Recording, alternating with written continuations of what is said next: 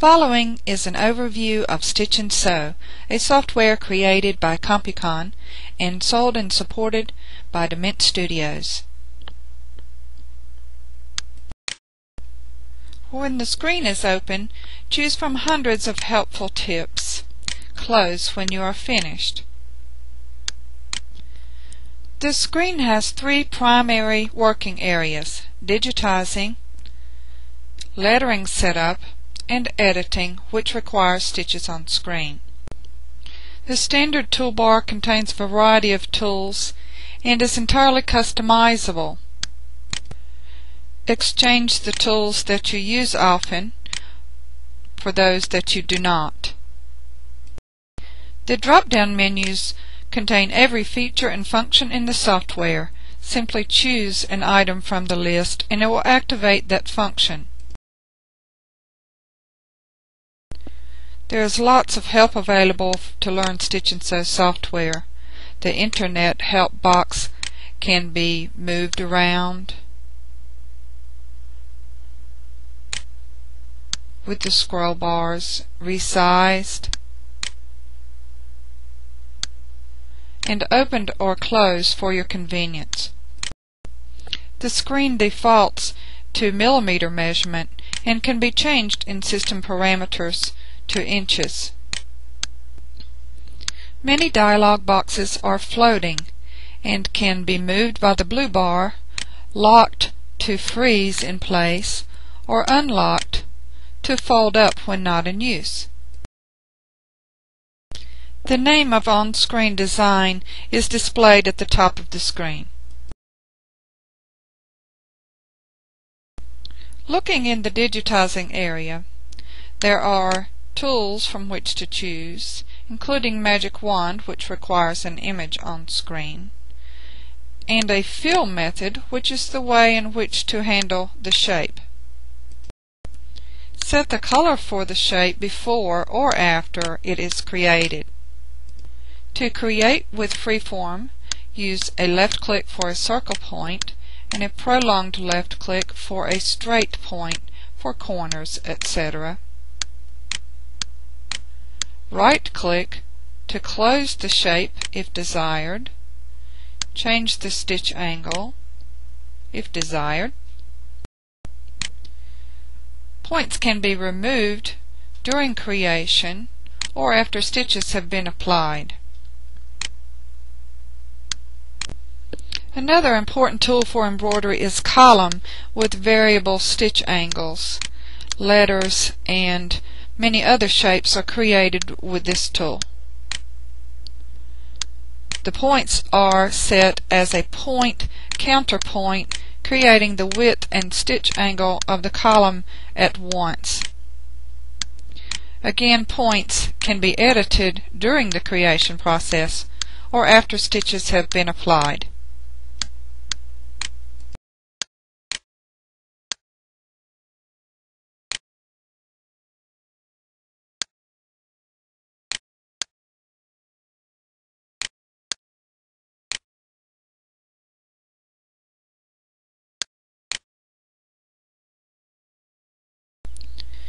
Basic geometric shapes are also offered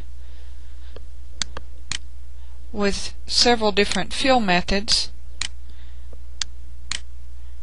and lots of options within each shape. For example, borders can be created or solid shapes. There is no easier way to digitize a star.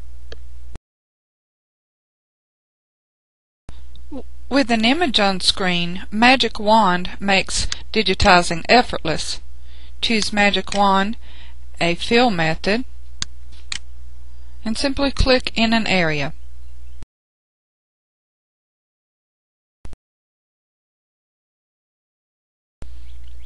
Lettering is very easy to use in Stitch and Sew. The taskbar is organized very much like any word processing program. Just type in your word, choose a font style, the size, justification, whether to italicize or not, and choose from several special frames. The frames themselves have many abilities, so be sure to play with them. Set your letter in a different color than the last element and choose Stitch It.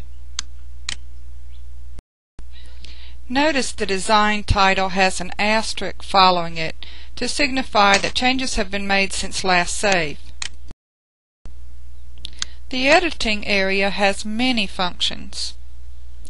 Click on the block to be edited and reshape the outline by moving points.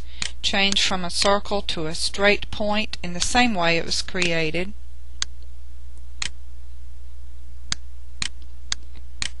Change the entry and exit points and the stitch angle if desired, and click Stitch It. Also, changes can be made to the stitch type and the settings of any block, such as outline.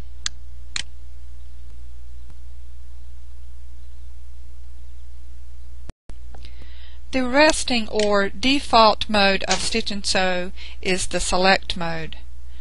Objects can be selected and many functions performed to the selected object.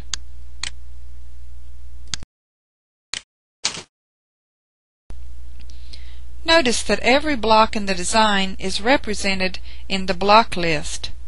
Using the block list, many options are available, such as changing the color of a block,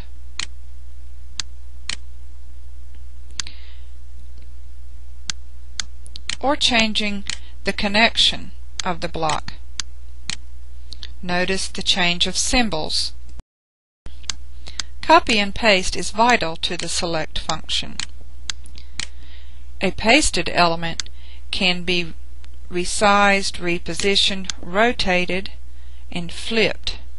Notice that the pasted selection appears in a ghost frame until you're satisfied and reapply the stitches. You can use Enter key or Apply.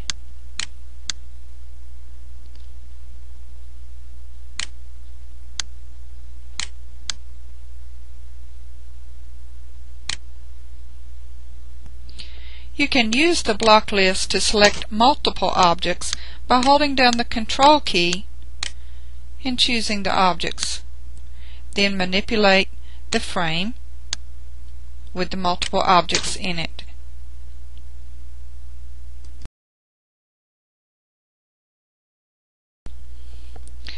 When pasting an object that will be symmetrical in the design, turn on the grid for easier placement.